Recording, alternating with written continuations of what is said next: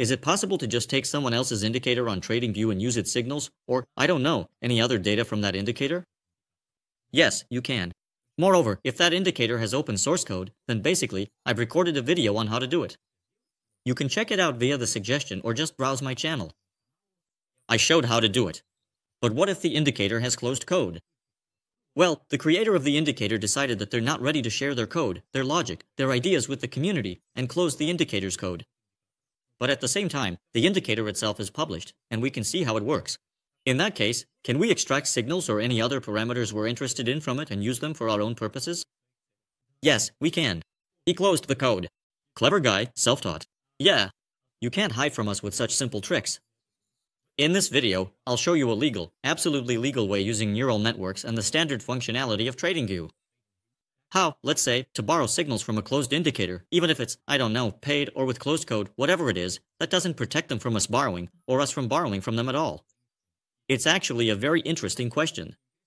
I'll only be showing neural networks and the standard functionality of TradingView. And could I be violating anything in that case? In theory, no. What do you think? Write about it in the comments. Damn, this is actually a really important question. I mean, I'm sitting here with my face open, after all. But overall, today I'll only be using free indicators and a paid subscription to ChatGPT. Yes, there will be some coding in the video, but you won't have to code anything yourself. I'll give you ready-made prompts for ChatGPT and basically provide you with finished code. You'll even be able to just use what we create together in this video. So you don't need to pause the video and watch what code I'm writing, just follow the link in the video description to my Telegram channel. There will be a direct link to this very post, where you'll find all the codes, all the links, and everything you need. You can just grab everything from there, that's it. While you're at it, you can subscribe to my Telegram channel, my YouTube channel, give me a like in advance, and hit the bell icon. That's all. My name is Maxim. This is the channel Thinking Out Loud. Let's dive in and figure things out. And let's start by figuring out why we would even want to use someone else's indicator signals for our own purposes. Why do we even need this at all? I mean, there's the indicator. It's right there. Go ahead and use it. Take it as much as you want. But even when we have the indicator and can see it on our screen, we still can't really tell. Is it actually profitable? I mean, it all looks nice on the chart. Sometimes it even looks really great. But is it actually profitable? So if I trade using this indicator, will I make money or will I lose it? And to check that, I need to use TradingView strategies to test it out, to run a backtest, say, over a year, 2, or even 3. Well, I can test this indicator for as long as there's data available on that time frame. But does it actually give reliable signals? That's one way to use it, right? Why do we sometimes need to borrow? Also, maybe we want to process the indicator's signal in some way. I mean, just having the indicator's signal, what's the point? We're not staring at the monitor all the time. For example, I work with trading robots. There are already videos with my bots on this channel. How they work and why they work. So, I look at all trading indicators or trading strategies with the goal of applying them. That is, to robotize, to automate, so I don't have to click around manually, but the robot does it for me. The robot does the work, the person is happy, they even sang that in Electronica. Or maybe I want to process this signal in some other way. For example, if there's a signal from a paid indicator, I might want to share it with a friend. But if it's a signal from someone else's indicator, I can't really do that. But if it's my own trading strategy, then why not? These are probably the 3 main reasons why I'm interested in signals from other people's indicators and why I learned how to extract them. And now I'll show you how. By the way, a warning, this method has one drawback, just one, but it's there, and you should know about it. I'll definitely talk about it, so make sure to watch until the end. And a second warning, I'm not encouraging you to do anything. I'm not telling you to extract signals from paid indicators. I'm not even urging you to trade on the exchange. This video is purely for educational purposes. Whatever you choose to do, you do so at your own risk.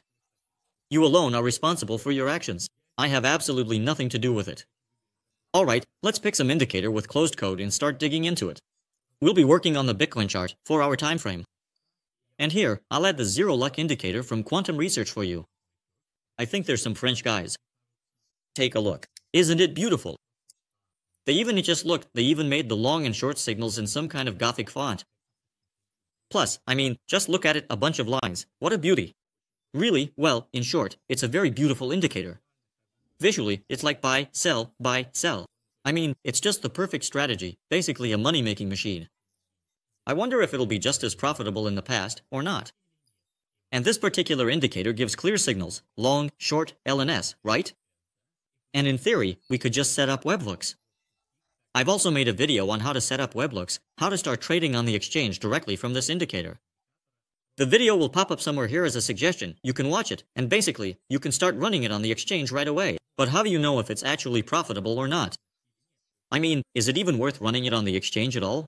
And here, webhooks don't give us the answer. And that's why we need a strategy for testing.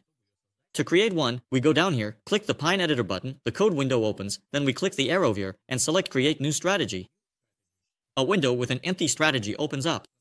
We ruthlessly delete everything. Then we head over to my Telegram channel, grab this prompt from the link there, copy it. Actually, there are even 2 prompts for this video. But for now, we need the first prompt, and we head over to ChatGPT. We feed the prompt to ChatGPT. Well, here it's already done.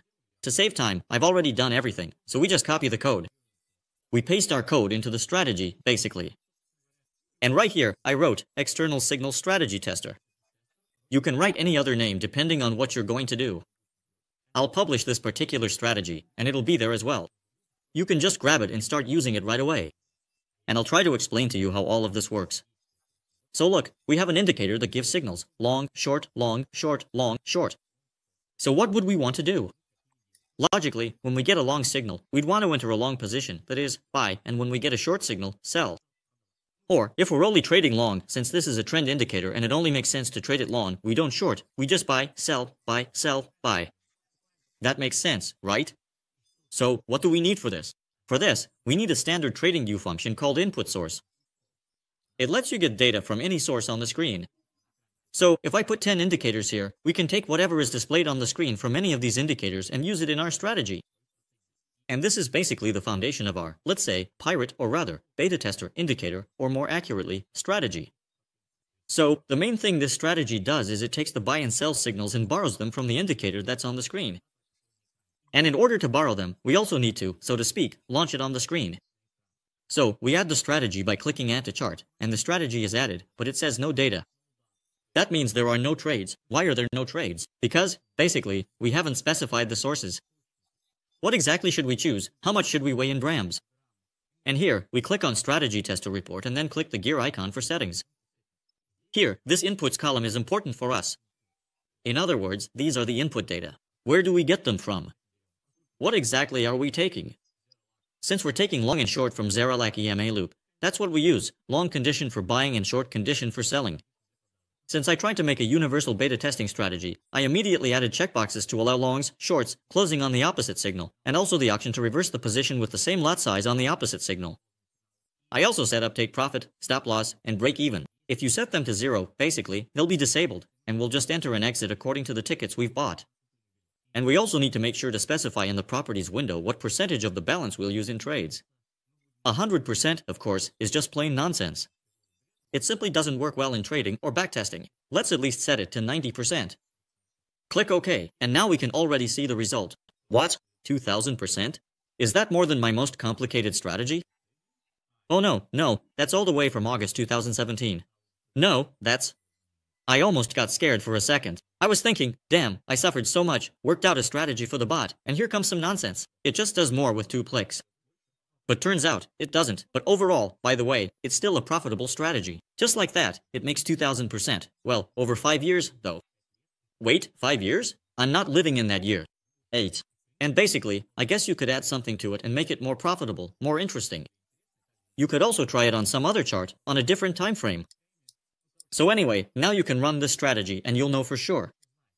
See, it enters where it gets the signal, exits where it gets the signal. Long, short, everything as it should be. And as you can see, it's not that complicated when the strategy already has long or short signals. But what if the strategy doesn't give such signals? Or rather, what if the indicator doesn't give such signals, and we had to come up with the signals ourselves?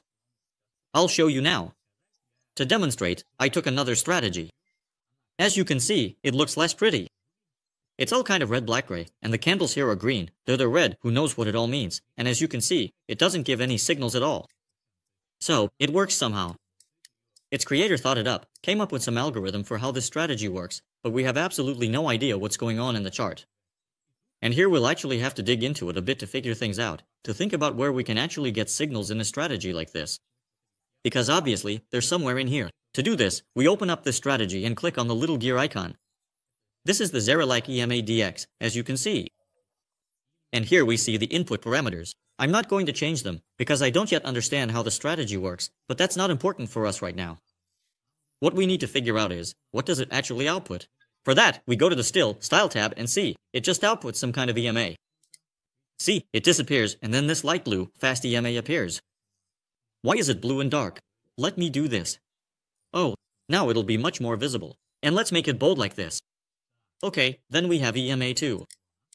This one's multicolored, but I won't change the colors here. I'll just make it bolder too. Actually, I won't. I'm not sure how to do that. Alright, whatever, never mind. But we get it, right? Here it is, this second EMA.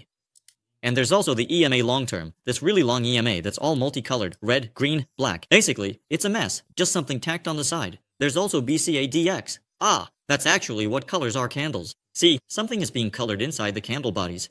So, let's think up some simple trading strategy, now that we have all this data.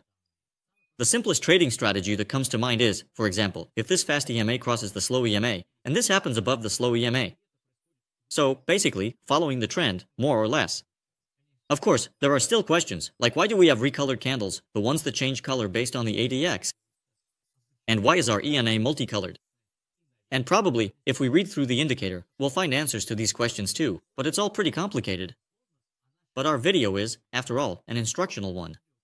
And the goal of this video is to show how it's done, not to pick some fancy trading strategy. There are other videos for that, and there will be more. So subscribe to this channel if you haven't already, and hit the bell so you don't miss anything. But what should we do with these signals? How do we get these signals? The easiest way is to take the code from my strategy. It's available, and it will be published with open source. I've already mentioned where to get it, so you take it, and then you take the second prompt. Here it is, I have it right here, where I basically say in Russian that there are 3 input parameters, a fast EMA, a slightly slower EMA, and a very slow EMA. And my dear ChatGPT, please make this change to the strategy so that it uses exactly these input parameters, and not just a signal forend, because there are no signals here, and so that it gives at least some kind of result, right? So that we can improve it later. ChatGPT, in general, understood all the conditions very quickly just from the description, so even if the description is more complicated, it will still understand it's actually very smart. And it quickly fixed the code, which we'll copy and paste to create a new strategy. I've already made these changes, and now I'll show you the settings. Let's go to settings again. What do we need here? We go to inputs, and we need to select the fast EMA, the slow EMA, and the long-term EMA. So, we take the fast EMA at 0 log EMA, the slow EMA EMA2, and for long-term. And here we've got some kind of result, by the way. Not impressive, of course, but it's something. Maybe if we figured out all the other parameters, the result would be better. But let me repeat once more where to find these parameters. Look, we go into Style EMA, EMA2, EMA long-term. Right here, in the Style tab, we get all these parameters. See, it's really not that complicated. ChatGPT, bless it, solves most of the problems on its own. You just need to give it the right tasks. But as I said, I'll tell you about the vulnerability of this method and how to deal with it, or at least try to. The main vulnerability and inconvenience of this method is that this indicator always has to be open on the chart. In other words, for the strategy to be able to use anything from this indicator, it has to be visible on the screen. And that's not very convenient, because in the free versions of TradingView, you can't open many indicators. And your strategy, by the way, is also considered another indicator. And on that note, I'll probably make a video about how to add indicators to the free version of TradingView for free, so you can have not just 2 indicators, but 7 or even 10. But this also causes a problem if the indicator gets blocked or deleted. So, look, if the indicator has open source code, you just take the open code, make a copy of the indicator for yourself, and use your own indicators in your strategies or bots. Because if it's not your indicator, the person might change their mind tomorrow, delete their account or their indicators, or just rewrite the code so everything breaks, and there's nothing you can do about it. That's the only vulnerability, the weak point of this method. But for testing indicators, especially paid ones, this method is great. It shows results very quickly. During some 3-day trial period, you can already figure out whether this indicator is profitable and whether it's worth paying for or not. See you next time.